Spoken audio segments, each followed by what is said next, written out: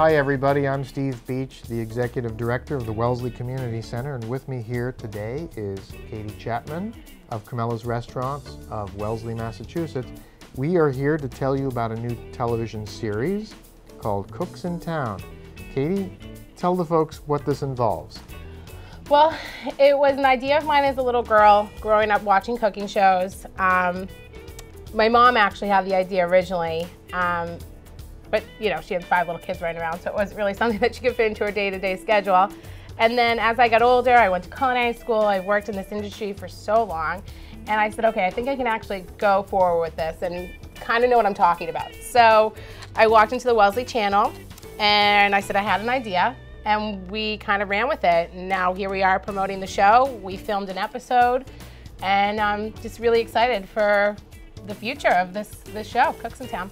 Tell us a little bit about what happened during the pilot. We made an amazing marinated steak with cilantro. We put it over a nice crisp crostini, say that 3 times fast, with a delicious herb spread. And we had good conversation, we made good food, we shared it with everyone in the office, and that seemed to go off like a big hit. So don't forget to tell them I cut the cilantro. Oh right, you did cut the, yes, and your knife skills are pretty impressive when it comes to, oh that was the, oh yeah, the shallot. You did a great job with the shallot too. Oh that too, right. Yeah. Sorry, different mechanical movement. Yeah.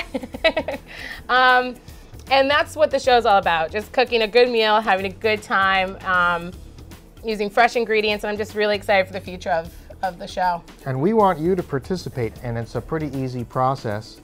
We are already booking out guests going forward. Email us at info@wellesleycommunitycenter.org, and we will get you on the program, and we're very excited to hear your story and to see your dish, and better yet, eat it. So until next time, thanks very much. Take care. Thanks.